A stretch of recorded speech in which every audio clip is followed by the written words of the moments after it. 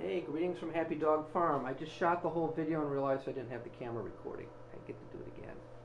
April 16th, 2011. It's a very blustery day in our neck of the woods, so I'm working inside. And today I'm working on my fermentation tanks. Now you may remember that I am investigating using biodiesel tanks um, because they're much more affordable than stainless steel and they seem to do a pretty good job.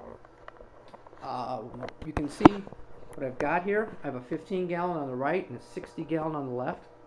In a perfect world, I will fill them both. This would be really cool. Now, a little recap. Last year, I was very sad that valve leaked.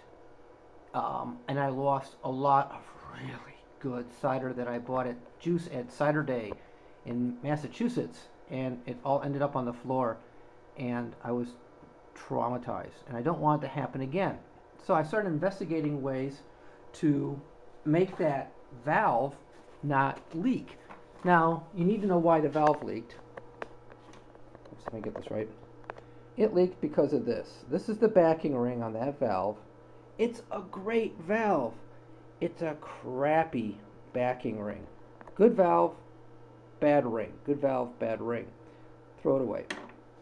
What I did is I went to US Plastics and I bought two 3/4 inch bulkhead connectors. Okay, smooth on the inside. It's actually fitted for pipe.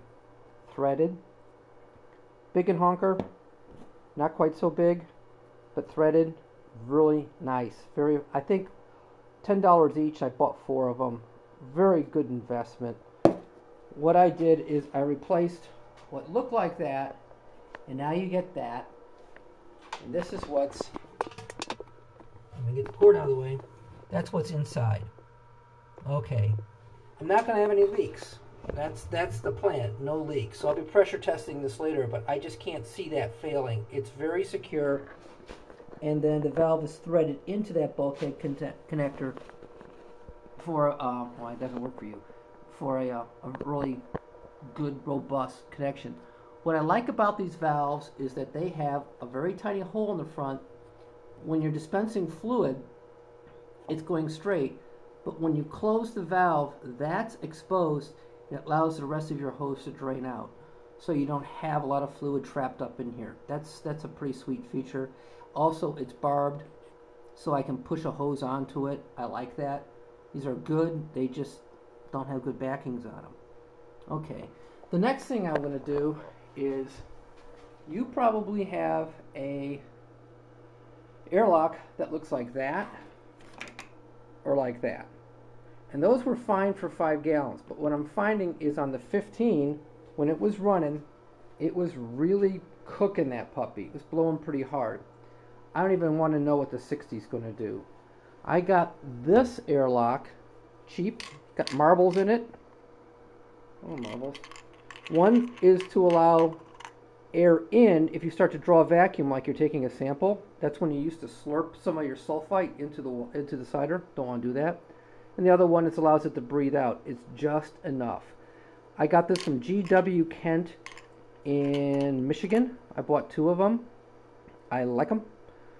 And this one's going to go on the big tank, and I'm going to keep one in reserve. I'm going to stay with the little one on the small tank. We'll see how that works out. What else is going on here? Well, this is actually going to keep me busy for a while because getting that valve on required a small child.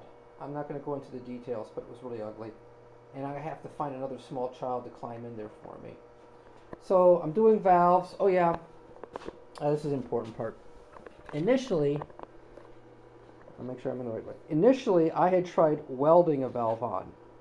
And I used plastic. Well, that's not RTV. That's plastic filler from a hot air welder. And, well, I'm not very good at this.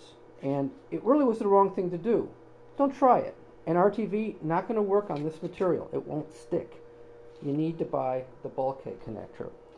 Also, if you have something, a valve like this, cut into the side of a tank, trying to enlarge the hole, the little bit you've got to do, it's not a good idea to try and over drill it with a bigger hole saw or to use a knockout. You'll tear and mess up the plastic. You want to cut it carefully, and I can't really emphasize careful enough. So the tool I used is I borrowed my wife's Dremel, got the router head to give me some control, and I have what's really effectively a drywall bit in there, which has got very sharp flutes on it. I don't think you can see that so good. Nope. But it cut sideways. Warning. It has a lot of torque, and it's very aggressive. It wants to run to the right in a clockwise motion when the thing's running, which would destroy your tank. Practice on something thick. Big thick piece of plastic you already got. You'll figure it out. Draw lines and try and follow the line. Stay in the lines. And you always want to work in a counterclockwise motion if you're doing an arc. That gives you more control over the bit. You've got a little bit of play because of the gaskets and like, but you don't have a lot. You don't have that much. So this was a very worthwhile investment. We already had the Dremel tool. You could probably borrow one from a friend. The bits, I actually got them at Walmart. I was really amazed. So they're cheap. They're affordable. Much cheaper than the tanks.